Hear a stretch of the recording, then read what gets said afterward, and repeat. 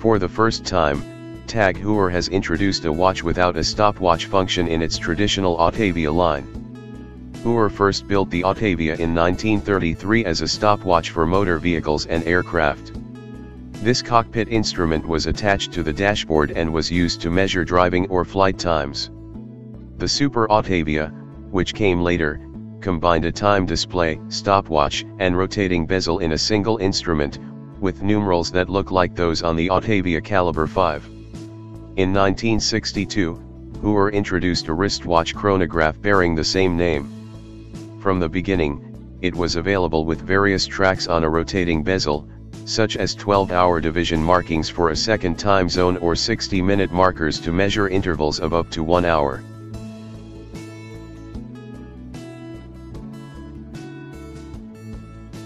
The year 1969 saw the introduction of the Autavia Chronomatic powered by the Calibre 11, which was developed in part by Heuer.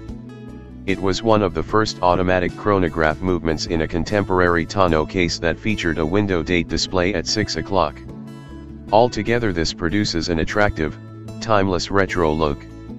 The luminous numerals, striking hands, and anti-glare sapphire crystal, it is easy to read the time, and even the date is readily legible. The bidirectional rotating bezel has a finely divided track, which along with the lack of luminous coating on the triangle marker requires some careful attention to read. But since this is not a professional instrument like a dive watch, this is acceptable for a secondary function. The bezel inlay is made of scratch-resistant ceramic, which isn't as rare as it once was, and is extremely advantageous as it resists signs of wear for an extended time. Another positive feature, the bezel ratchets in minute increments, is easy to use and does not slip unintentionally out of place. Also, the extra-large crown that is taken from the cockpit instrument cannot be screwed down and further simplifies operation. The hack mechanism allows the time to be set precisely.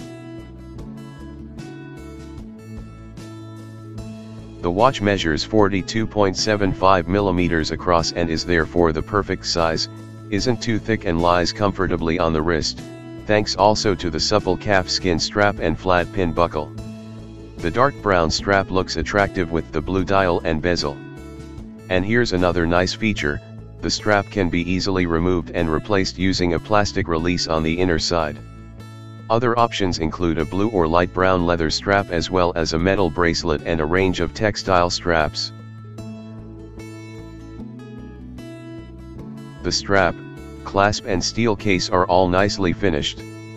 A wheel and a propeller are engraved on the solid case back as a nod to the origins of the Autavia as an automotive and aviation model. The Autavia name is formed from the beginnings of these two words. A transparent case back would have been nice, of course, but the black enhanced engraving looks great and the movement tag Heuer calls Calibre 5 is based on a visually unspectacular Celida SW200, which is structurally almost identical to the ETA 2824. Yet, this robust and reliable automatic movement is even chronometer certified before it is cased. Originally TAG Heuer had planned to install its own in-house, carbon composite isograph hairspring in this model. The fully wound watch gained 3.7 seconds per day with a maximum deviation between the various positions of 6.1 seconds. After 24 hours, the amplitude declined by a considerable 49 degrees, and the rate results fell off somewhat, to a gain of 4.6 seconds and a positional difference of 8.3 seconds. Quite good results that remain within the standards specified by the Chronometer Certification Agency.